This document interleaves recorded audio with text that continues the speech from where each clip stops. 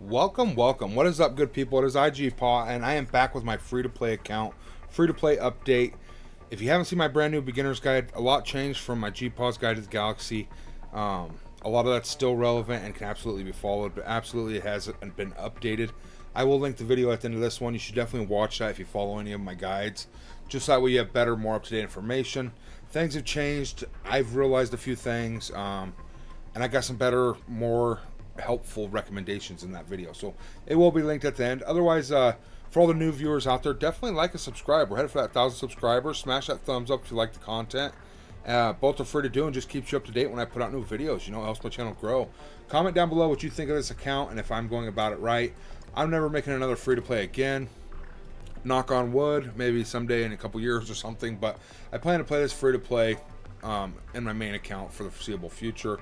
As long as I'm making YouTube videos, I'm going to be playing this free to play, and I'm just done making new ones. So, alright, I want to talk about my arena team and who they're going to be. And this is how the guide goes as well. It's going to be based off your welcome counters and who you get. So, they're giving me this like they did last month, but they're not giving me a Scarlet Spider welcome counter. So that kind of changed my Web Warrior perspective. They're still giving me Spider-Man 2099. I'm going to use him as my arena team and my raid team. They're giving me a symbiote welcome. It's not enough to unlock these characters or nothing, but it's just extra shards, right? Leads you towards that. I'm not going to be doing that. It's just going to be characters that I'm collecting for later down the road. Now, they do give this to commanders below level 51, so I don't know how long they're going to do this, if it's going to be every month or what, but we're going to be building Vol on day 35. That will be in my arena team, raid team, all that good stuff till we get Black Cat and such. Vol will be used a lot on my free-to-play account. Now, Secret Avengers, they're giving us Maria Hill and Sharon Carter. I don't remember this last month. Maybe they gave it to us. I can't remember. But they gave us both this, as well as Nick Fury welcome counter. And I didn't get this last month. So I don't have to farm the Kree right away. I'm going to have Nick Fury at 3 stars on day 14.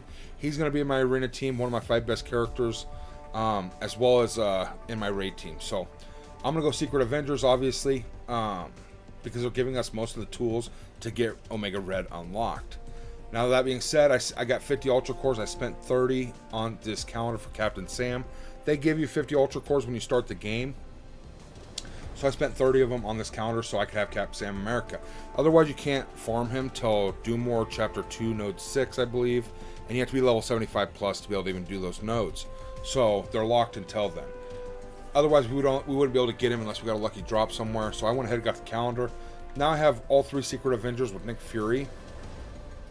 And if nothing else, it's a great raid team, great Dark Dimension team, at least early on. I don't think I'm going to be taking everybody into Dark Dimension or nothing. I'm just saying it's a great start, and I can invest in them as big as I want because I love the team, as well as they have other uses later on where I could use them in Doom raids if I choose. They were the best skill team until Invaders, and until Invaders are more easily obtained or farmable, I'm going to go with this team, right? So it wouldn't be a wasted investment, but definitely base it off your calendars. So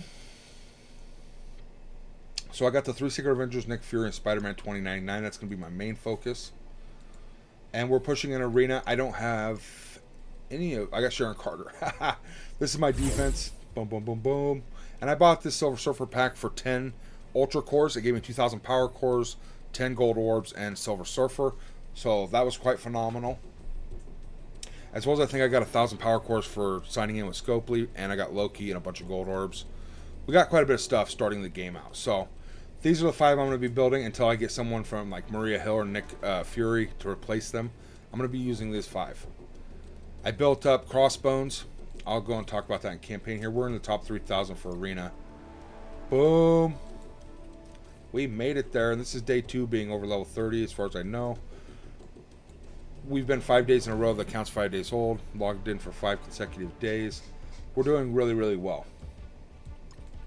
So in the campaign, what I did is I only went as far in villains as Merc Lieutenant. I don't need to go any further except to get gear or characters later.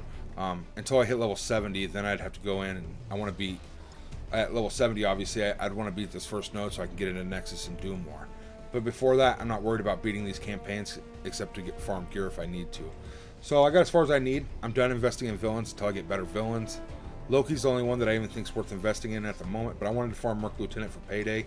and Black Widow. So that's my current direction there. Now heroes, I'm trying to go as far as I can. I got stuck. I have been farming Bullseye because there's nothing else to farm, as well as Kree. I'm still trying to get my mercs to that tier 3, get that 3 million gold starting off in the first month, hopefully, if we're lucky enough. If not, by the second month. And then I'm not going to be taking Bullseye anymore. I'm going to wait for my Blitz drop and Raid drop for my other 2 mercenaries. Now I did farm Shocker because Sin 6 is an option, and I'm not going to be having the Nowhere team more than likely until they become farmable, right? I don't have access to them, so I'm farming Sin 6 at the moment, as well as I had the extra energy, so I might as well spend it. And the Kree. I did a lot of gear farming too. So Punisher obviously here for the skilled military. And then Nexus, we just started. I went all the way up and I maxed it out. And I'm stuck until we reach level 39. So it'll be a little bit, another day or two. But we are rocking, right? Now Blitz, I'm only doing 2 blitzes a day generally, as you can see, 2 out of 15. I'm not pushing too hard into Blitz. I will do as much as I can, obviously, to try to be competitive in some of these earlier blitzes, but I literally got 5 characters. It's not worth my time at this moment. I just get the first few milestones and call it good. Raids, I'm joining and actually losing the battles as I joined Marvel Corps United. So this is my second alliance that I started. It's part of the cluster. And they're doing lower level raids, but they are going to be dragging me through the ones they're doing. I'm actually similar gear level or account level to a lot of these people. We do have some bigger people in here, but not many. You know what I mean? We're all similar levels and such. So I will be getting bonus resources from these raids because I can't kill a single node. As you can see here, I did 0 damage, but I did my fights. We have 7-8 minutes left. We might have a few openings in Marvel Corps United. So if you're part of our Discord and you see this video, hit me up in personal messages over there, not the main talking channel, but PM me on Discord and maybe we can get you in here. I did 0 damage, and you can see a lot of us are, but that's totally cool. They're dragging us through it. We're 30%ing it, and we're getting these awesome rewards. Whereas if we did the raid before this, we barely get crumbs. It's terrible in Gamma 2. And I guess I could actually show you that real quick. Gamma 2.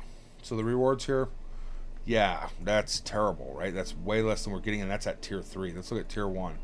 It's not even worth doing other than to get your dailies done, right? So you might as well be doing 30% in Gamma 3 if you can, and just participating to get the payout reward to help your account, right?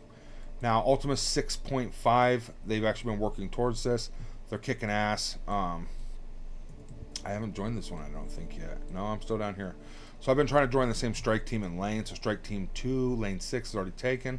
So I just jump in where I can. My energy, as you can see, I've been spending my energy. I'll spend some once it gets a little bit fuller here before I go to bed. So I am getting these milestone rewards. And this is a lot of raid orbs, gear, and stuff to help my account grow. And most people, when they start the game, they're going to join an alliance that already exists at level 20. As soon as they get out of one of those strike teams, right? They're going to transfer over to an active alliance, find an alliance that meets their requirements or somewhere they can thrive, and they're going to get similar payouts from milestones and stuff from bigger players getting them, right? So this is actually pretty small. This is intro level stuff here. Gamma 3, 30%, we're barely doing it.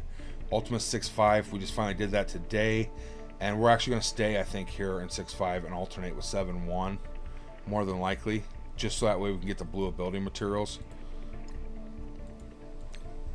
right here, because a lot of us are newer. We need those blue ability materials, and that wasn't my decision. I actually have several captains I've made in the alliance, and I've been trying to let them, you know, kind of steer the boat and lead the way, and they're doing amazing. So I just want to kind of point them out here. G990, J-E-G, I believe is how that's pronounced. Correct me if I'm wrong.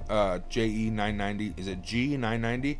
Raybant, Barracuda Magoo, Tadfish, all 4 showed really solid promise and are very active in Discord, and they're working together. They're communicating about how to go about raids and which ones to do and when. It's quite phenomenal. They're also updating when we're like need 0.5% left on a raid. They're doing a call out, hey, you know, 2 hours left, we need this little bit, you know. It's really, really good. And there's other great members in the alliance as well that are also communicating, you know what I mean, and helping. Straight up, and it's just it's thriving good, you know. If you don't have to lead, don't worry that you're not leading. You know what I mean? But if you are stepping up, that's awesome. And if I were the other members, I would just say kind of watch what people are doing and how they communicate. And then just if you want a captainship, definitely talk to me in Discord and we'll get you there. You know what I mean? It's just more knowing what you're doing and kind of communication things. And all it is really starting raids, helping members, giving advice, you know, being the backbone of the alliance. It's quite wonderful. It's more responsibility than it is pleasure, I'd like to think. No, I don't know. It's awesome. So in stores, we're buying everything unless we have 100. As you can see, I did not buy these. These are catalysts. I'm not even equipping purple gear at this moment. So let's just reset, actually. I'll show you what I buy. I always buy the greens until we get to 100 on the blues. Now, I'm not buying the purple catalyst because it's no, it's not happening. I need a ton of blue gear right now for newer characters. Once I get to 100, I stop buying things. And I am buying these purple ones. Like this is a skill piece. I don't buy the catalyst though. And I never buy these syringes. Advanced Bloodborne Nanobots. I don't know even who it's used for, but like this is the least utilized gear material in the game as far as I know. At least it used to be, so I don't even buy them. I just get them as I get them. And you'll be using tons of these more than likely. And I buy all these other mini uniques. Boom. Always buy the purple and blue ones till you have several thousand. I would say like 2,000 or 3,000 of each before you quit buying them, because you're going to burn through them fast. One team will just eat them up. Now, I have not been buying Shang-Chi on my account. I already know which 5 I'm going to be using. As I unlock him, I will use him and build him more than likely. We shall see. But I've been opening orbs. Just straight up opening orbs. I already know my 5 arena characters. I should unlock Shang-Chi, but I'm not even going to sweat it, man. You know what I mean? Here in the store, I am buying, when they pop up, Icarus, Baron Zemo, and Cloak. And out of here, I've been buying Dagger. And then I'll be buying Red Guardian once I got Dagger unlocked. I guess we have extra arena credits, so we're going to go ahead and get him too as well. Got him twice now, it looks like. And those are the 2 I'm going to focus till they're unlocked at least, and I'll keep Red Guardian with his team going up. I might grab M'Baku and Deadpool a little bit, just because I want to build the X-Force for Doc Ock unlock, and I like the team. So that's a personal choice, not a recommendation. We're going to open this arena orb and see if we can get Deathlock. I highly recommend against these because they cost 800 arena credits usually, and it's just not good till mid to end game. As you see, this is not good. I just spent 800 arena credits on this. I think you could buy this guy for 300 arena credits directly. It's just not even worth it. Now, sometimes you can get training modules to drop, and that's why in-game players do it, is because they own all the characters. But otherwise, it's not even worth it at all. I would highly recommend ever opening those. So that would have just cost us 350 instead of 800. And that other piece of gear was not worth the extra arena credits in my opinion. So, but yeah, that's how we're rocking it, man. Oh, and we did buy one other offer with our last 10 Ultra Cores in here. We didn't get the Orb Palooza, which is a great option if you want to go that way as well. But I got one where it was 1,000 power cores for 10 Ultra Cores. So I went ahead and bought that. You can see we're at almost 6,000. We got 2,000 from the Silver Surfer offer for 10 Ultra Cores. We got 1,000 from the 10 Ultra Cores. And then we got, I think, another 1,000 from the Loki. And then the rest is just from first-time rewards, essentially. I had somebody comment, how do you have so many power cores in your videos? And it's like, well, if you just do your 450 core refreshes, you spend 1,075,000 gold a day. And you place in the top 500 or 250 of the arena, mainly 250 and above. These will start to accumulate rather quickly, or at least they'll grow.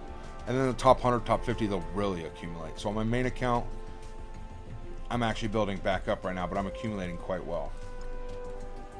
And that's really all I got for this video. I just kind of want to talk about my main account, what I'm doing, the 5 I'm focusing on: Nick Fury, Captain America Sam, Sharon Carter, Maria Hill, and then Vol on day 35. Before that, for my 5th, will be Spider-Man 2099. I'll probably drop Maria Hill or Sharon Carter for Vol. We'll have to see at that point. Plus, we got a Mega Orb coming up and tons of other Orb drops. So if we get something amazing, my arena team could change, right? So we'll see as we go, but that's my 5 starting out. I'm actually going to go spend my energy and do a little bit of blitzing here. But I hope you all had an amazing weekend, and I hope you have a great work week. So we'll catch you all in the next one.